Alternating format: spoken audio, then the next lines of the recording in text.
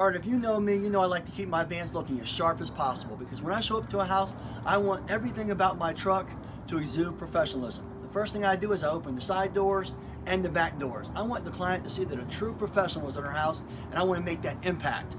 Now, something that kind of bothers me, especially when you have technicians, they're not always as careful with your equipment as you would be.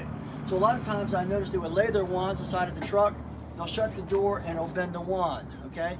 Now, you have to go get a ferrule and fix this. That's a pain in itself. But what really bugs me is they can actually scratch the paint, okay? So I look for a way to solve this issue, and I think I found a great solution for it, and this is my next tip, so take a look.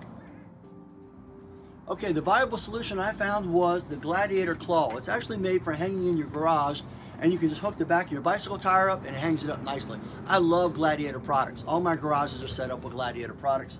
If you ever get to the Truckmountforums store, you'll be able to see that firsthand. All right, now notice what it does. This little unit's new. You push up on it, the claw opens up. So you see, you put your wand in there, close it up, and your wand stays there. So you can use this for many other purposes, but for right now, I want to show you how it holds the wand. Let's take a look. All right, let's go ahead and notice it in action. What I did is I have this cross member that holds up my hose reels and my door sealer. So what I do now, I'll just push this up into place, and it locks the wand right in there.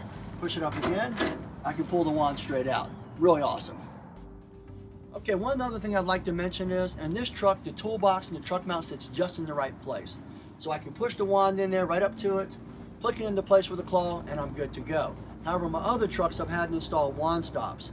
These wand stops just go right into the base of the floor, make sure you put some sealer on it, and go ahead and put it right up to it, and it works perfectly. As a matter of fact, I have a video on YouTube on wand stops. Feel free to look that up. On our YouTube channel, if you don't mind subscribing, we'd appreciate it. We've got over 1.5 million views, and it's growing every single day. The reason being is because we always are constantly looking for new tips and tricks and how to clean all different types of surfaces. Also, if you don't mind, join our forum if you haven't already, and join our Facebook channel also. We'd really appreciate it. Well, I'm Rob Allen with Truckmount Forums. Have yourself a great day.